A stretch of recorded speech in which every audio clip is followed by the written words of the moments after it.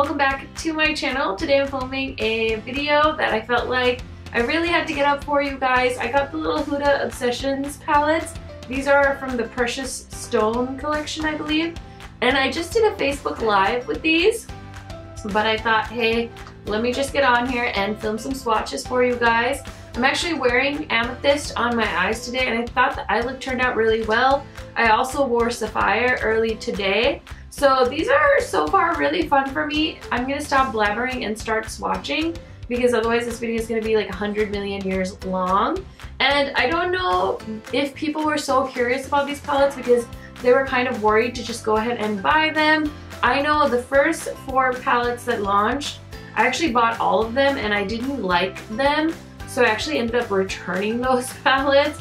I returned all 4 of them because I think they came out last year around the Sephora VIB sale, and they were just not very good quality compared to what I was used to with their other palettes. So I was like, nope, no thank you, and I returned them. But these ones so far seem a little bit nicer. This is the shade I'm wearing on my lid. It's like a beautiful dual chrome purpley blue shade. It does look similar to one of the shades in her Desert Dusk palette, but these minis are such a nice size. So I was really bummed when the first ones didn't work out, but the shimmers in these new ones that I have are swatching well. The mattes don't swatch as nice, so it's kind of annoying. But here is the Amethyst palette swatched. So I will just keep my mouth shut so you guys can get a good look at these. There are some duochrome shades in each palette as well. This is so cute, you guys, and these are currently available on Sephora's website, so I can link them down below if you guys want to shop through a link. Otherwise, just look up Huda palettes, and I just want to compare it to the Desert Dusk. Definitely feels like a mini version of the, oh my gosh, of the Desert Dusk palette. So I can definitely see some inspiration from this one in here. Okay, now I'm going to move on to swatching the Ruby Obsession palette. I'm just going to swatch that on this arm. And this one I have not worn yet on my eyes.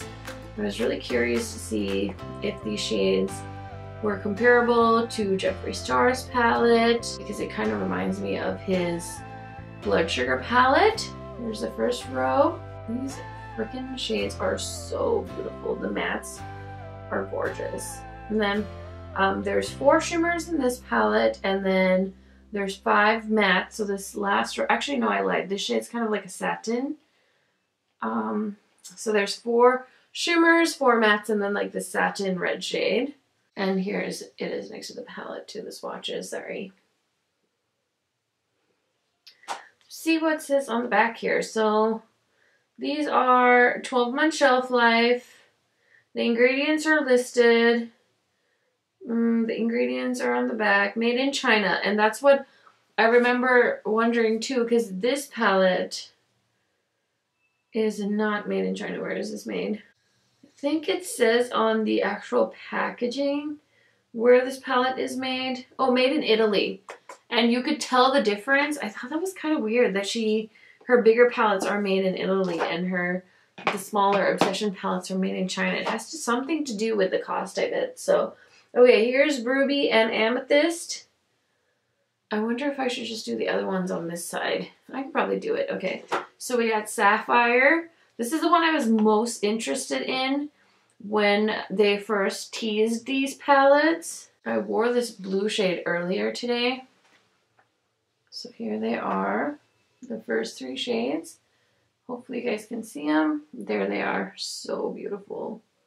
Oh, we gotta swatch the blue one first.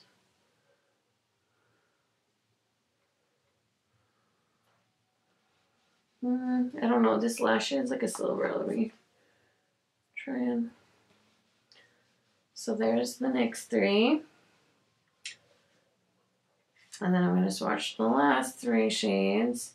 There's a yellow in here. I think it's a fun color, but I don't know if the pigmentation is very good. So there are the shades from the Sapphire palette. And I have worn this one on my eyes, but I only wore this shade and this matte blue in the crease. So I need to test it out some more. And I'm going to swatch the green one on this arm. It's nice that these are small. I really like this first shade in here, but it's kind of like this weird flaky, flecky green. I think it might be really nice if you wear it with a glitter glue.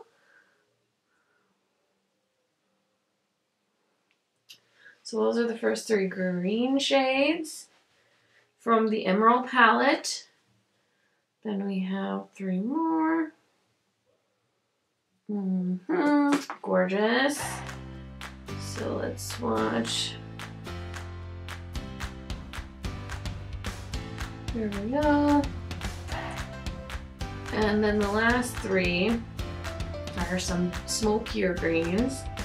And then we have this beautiful shade. It's like a golden green. Oh my gosh.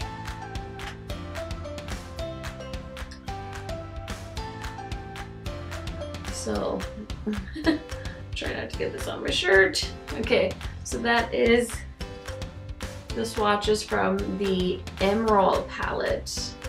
They're super gorgeous as well. Really like these guys so far. I didn't get one of them. I didn't get the topaz one because I thought it was really close to a lot of the things I already have in my collection, so I decided to hold back and just get the ones that interest me. So let me know your thoughts on the swatches and which one you would get if you could only get one, because somebody asked me that in my live stream. I'm like, that's not fair. That's why I bought all of them, because I couldn't decide. So yeah, these are really fun. Let me know if you want to see a review. I'm gonna be enjoying these, and definitely I'll review them anyway, but let me know if you want to see a review. And really quick, I just want to say thank you to all my new subscribers.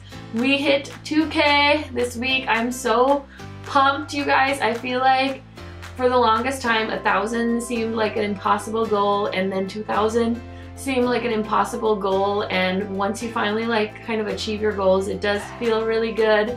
I know there is so much competition and it's so cutthroat in the beauty industry because so many people are making so much money on YouTube and with their endorsements and that and this, and that's not what my channel is about.